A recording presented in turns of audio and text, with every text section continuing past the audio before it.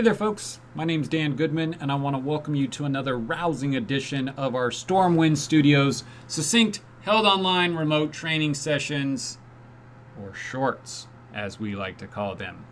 This is the 14th short in the Wireless LAN Essentials series of shorts focusing specifically on Cisco Wireless Radio Frequency or RF capabilities. Now, some of these things we've introduced in other shorts. Now is the time where we're going to kind of circle back to them and dive into them a little bit deeper. We'll begin by exploring the RF capabilities of the Cisco equipment at our disposal. And in a related vein, we'll introduce some new things like Radio Resource Management or RRM and the Cisco CleanAir. Do a brief introduction on that as well. Now, when we talk about radio frequency or RF and Cisco access points, it's kind of those things that are universal, but this is how Cisco goes about it. These are some of the bells and whistles that Cisco offers to us. The first one being a product known as BandSelect. Now, most of our client devices out there are going to be of at least the 802.11n variety, which technically makes them dual band devices. They can either communicate with the 2.4 or the 5 gigahertz equipment. Now, the problem, for lack of a better term, with 2.4 gigahertz is that it tends to be more congested and may have legacy devices that slow down everything for everyone else. You have to think in terms of you're only as fast as your slowest device. And since most slower devices use 2.4, 5 gigahertz obviously offers a number of advantages. BandSelect will direct these clients to the 5 gigahertz band for RF optimization. The 5 gigahertz band has a higher capacity and is also less prone to interference. This also takes the dual band devices that can use 5 gigahertz and makes them use 5 gigahertz, thereby freeing up the 2.4 gigahertz band for those devices that actually need it, if that makes any sense. Now, this is enableable. If to make up a term there, you can enable it, is what I'm trying to say. It is enableable, if you will, globally on a controller or on a wireless LAN by wireless LAN basis. Now, technically, this is a distributed algorithm that runs on the access point. All newer models support it, except for those Office Extend access points. The controller itself is only responsible for the configuration. By default, BandSelect is turned off. Now, the clients themselves will be identified as dual band during their association with the access point. In this case, the access point will only respond on the 5 gigahertz band. It kind of forces them to make that decision if you think about it in that regard. The next feature that we have within the RF realm, if you will, is called ClientLink. Now, this specifically focuses on the mixed client wireless networks we tend to encounter. And that basically means we've got a variety of 802.11 standards, a variety of spatial streams, max throughput, bandwidth capabilities, etc., etc. Now, this technology ensures that these clients can be all they can be. Now, from the client to the core network, gives them faster uplinks, and the core network down to the client, focusing on the downlink side of things. ClientLink uses the enhanced features available in the access point's chipset signal processing capabilities. This ultimately means that we're not really adding anything new. We're simply just getting the most bang for our buck. Now, for those familiar with the term beam forming, this is essentially Cisco's beam forming. This means that we are enhancing the signal processing means to direct the signal more towards individual clients. Rather than casting a wide net, we're fishing for specific fish, if you think about it in that regard. Unlike traditional beamforming, ClientLink does not rely upon feedback to make the adjustments.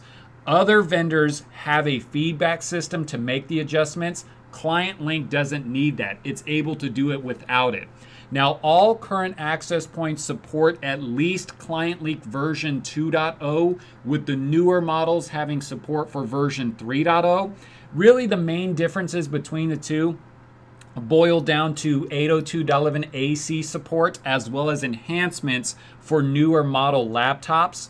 Essentially, the 3.0 version leverages the multiple antennas to focus transmissions even more so than they were already doing in version 2.0. Now, the other options that we'll take a look at here will be, once again, tomato, tomato, or MIMO or MIMO, however you want to pronounce it. Traditional wireless LANs depend upon CISO, single input, single output, or single in, single out. Basically, a single radio chain is going to be comprised of one transmitter and one receiver. Now, the biggest problem with, I don't say CISO, I say CISO, or single in, single out, however you want to say it. The biggest problem that we had there was multipath. Multipath, if you recall from an earlier short, is basically multiple instances of a signal hitting a device at different times. This is kind of like the bosses asking Peter if he got the memo about the new cover sheets for the TPS reports. If you don't get the Office Space reference, stop what you're doing and go watch it right now. You'll get it as soon as you'll see it. You're like, oh, that's what Mr. Dan was talking about. The initial response was basically limited to 2 antennas per band. There was one primary antenna and one secondary antenna. If the primary antenna throughput was poor, it would check the secondary antenna. The system would switch to the secondary going forward. This kind of switching back and forth is known as diversity. The signal would remain with that other antenna until another problem was encountered. So even though we've always really had multiple antennas, it was very much like a walkie-talkie conversation. We're only talking on this one, we can't use this one. Oh, there's a problem over here? Well, now we can switch to this one, and now this one isn't doing anything. 802.11n introduced MIMO or MIMO. I'm just going to say MIMO because that's what I always say. And we discussed that in an earlier short. Multiple antennas were now being used in conjunction with each other. So that means we have at least 2 antennas doing the receiving and at least 1 antenna doing the transmitting per frequency band. Up to 4 transmitters and 4 receivers per band. If you ever wondered why one day we walked in with 2 antennas and then the next day we walked in with a bunch of antennas, that's essentially what happened. Multipath was actually converted into a strength to basically form a hybrid version of the signal. This phenomenon, for lack of a better term, is known as maximal ratio combining, or MRC. Now, this was ultimately performed by the receiver. It basically took all of those instances that were hitting it of the signal and producing a much better version of that signal, kind of almost like a ricochet effect. For those of you guys who have played sports or baseball or anything like that, actually if you bounce the ball one time, it actually picks up a little speed. It's actually a lot faster than trying to throw somebody out on the fly. I miss sports. Anyways, that also means that we're able to take advantage of transmit beamforming. Now, transmit beamforming is something we've talked about in other shorts, but this was an attempt to ensure the signal was received in phase. By leveraging multiple antennas, the transmissions could be tailored to each client. The clients would submit feedback to the access points to make the necessary adjustments. You know, a little bit more to the left, a little bit more to the right. That's simplifying it, but that's basically what happened. The problem was the lack of standardized feedback. You have different vendors that use different feedback mechanisms, and it wasn't able to make the adjustments. It sounded good, but it didn't really come to fruition. Eventually, with 802.11ac, that feedback mechanism was standardized so that every device, regardless of vendor, could spricken Z the same linguity, talk the same language. Austin Powers reference. Moving on from there. This eventually led to what's known as explicit transmit beamforming, or TXBF. We also have spatial multiplexing. This leverages both the transmitter and the receiver to increase bandwidth. A single stream of data is broken down into multiple streams and transmitted from different antennas. This sounds very familiar if you think about it from the Ethernet side of things. When I've got a 10 megabyte file, very rarely, if ever, does it go out in one big 10 megabyte chunk. It gets broken up and then put back together on the receiving end. Same line of thinking here, except we use the term spatial multiplexing. Now, 802.11ac in particular benefited from MU-MIMO, multi-user, multiple in, multiple out. More spatial streams. Each client has a dedicated spatial stream, no collisions, and full duplex possibilities. Before AC, at very best, we were limited to half duplex. Now, the other feature that we have here is channel bonding. When you look at RF radio frequencies on the proper equipment, a frequency has a certain width. This width is going to be 20 megahertz wide on both the 2.4 and the 5 gigahertz bands. This width essentially creates channels which are sub-frequencies. So channel 1 on the 2.4 gigahertz band essentially ranges from 2.4 to around 2.423. Channel 2 is going to range from 2.405 to right around 2.429. Now, the channels used to have to add a buffer between one access point and another. Every wireless LAN at the time was limited to these 20 megahertz wide channels, basically wasting that extra space within the entire wireless spectrum. With 802.11n, we introduced the idea of channel bonding to aggregate two adjacent channels together. Basically, wider channels, more room for data. 802.11ac enabled various bonding methods. Not only could we bond a channel once, going from 20 megahertz wide to 40 megahertz wide, we can double that again to 80 megahertz wide and even double that again to 160 megahertz wide.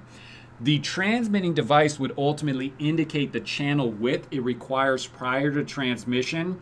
This ensures that it doesn't consume the total space if it actually doesn't need all of that available space. Now, the other thing that we wanted to talk about here within the RF discussion is radio resource management. Whenever we have multiple access points within range of each other, doesn't matter if there's a controller or not, our primary focus is always on maximizing the capabilities of each access point without degrading network performance. You might think the easiest answer to accomplish this goal is to churn up the transmit power level on all access points to the highest possible value. But, and there's a big but, this could cause too much overlap among the coverage cells, which degrades performance. Turning up the power level may be an option for the access point, but the client devices typically don't have this capability. And by default, every access point uses the exact same channel at boot, which causes the signal to compete against each other rather than complement each other. Additionally, the only constant is change, and the only thing more constant than constant change are the constant headaches constant change constantly creates. Pow! I can't believe I got that out correctly. What happens with all of these channel selections when an access point fails? What if our client needs grow and we need more access points? Fortunately, there is a product that is comprised of several proprietary algorithms that constantly look at our network and optimize power levels as well as channel selection to achieve that goal of maximizing the capability of every access point without sacrificing performance. It's called Radio Resource Management, or RRM. Now, RRM actually consists of a few feature sub-algorithms, for lack of a better term, that have the ability to detect changes over time to make the necessary adjustments. There's RF grouping, dynamic channel assignment, or DCA, transmit power control, or TPC, and coverage hole detection, or CHD. Now, one of the very first things RRM does is form a RF group that consists of its associated access points. This enables the controller to recognize and configure its access points while acknowledging those that it is not responsible for managing. This is very important when we find ourselves in most typical office spaces where we have neighboring access points that belong to those companies, as well as those scenarios where we may have multiple controllers in our deployment. The access points that form the RF group essentially create a team of access points. This team ensures that they do not endlessly change their RF settings.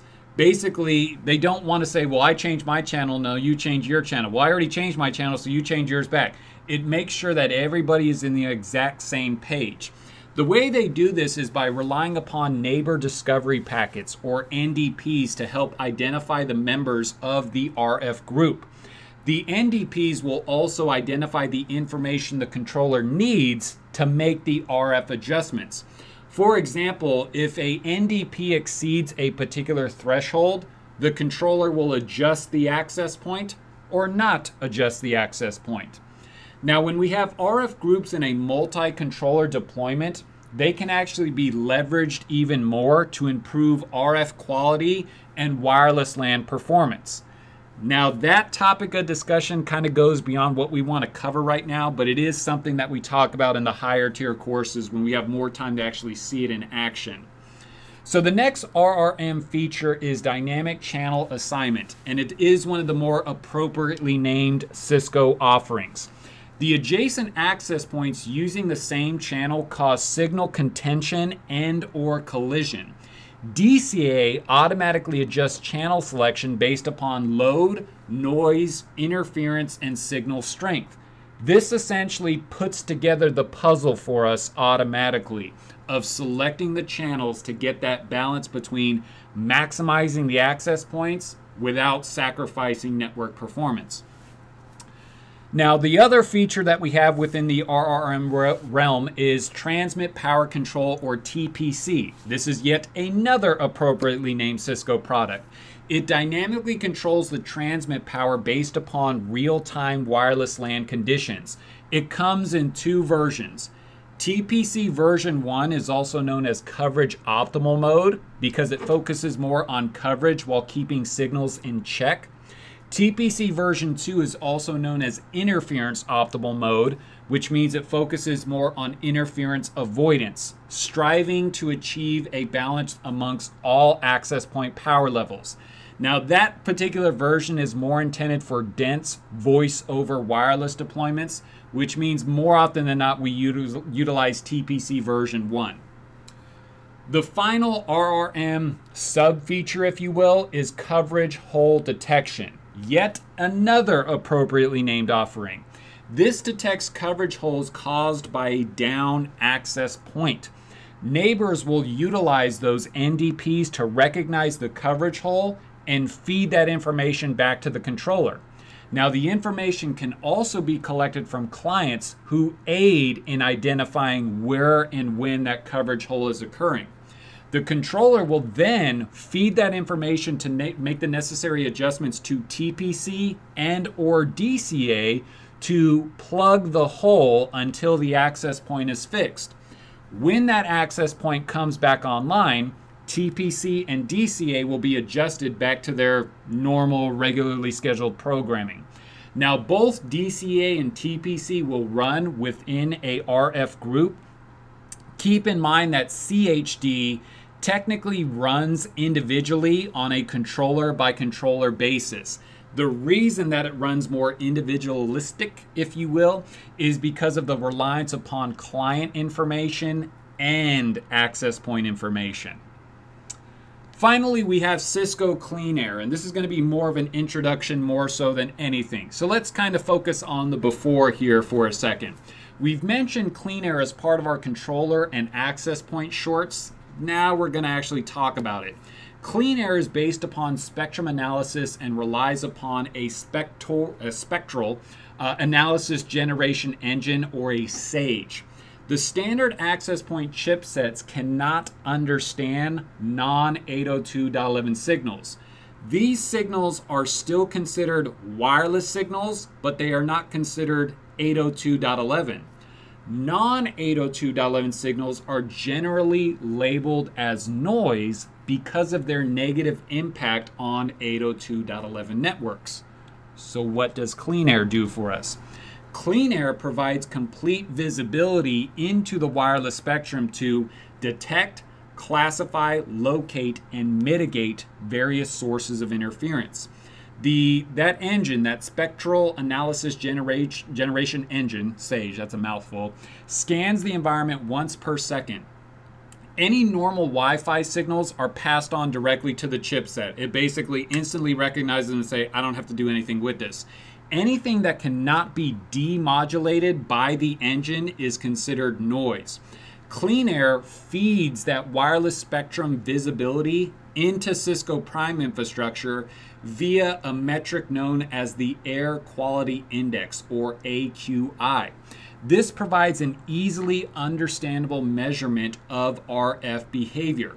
It'll produce a report on these interfering devices' average impact on a theoretical perfect spectrum. Basically, this is what it should look like in a perfect world.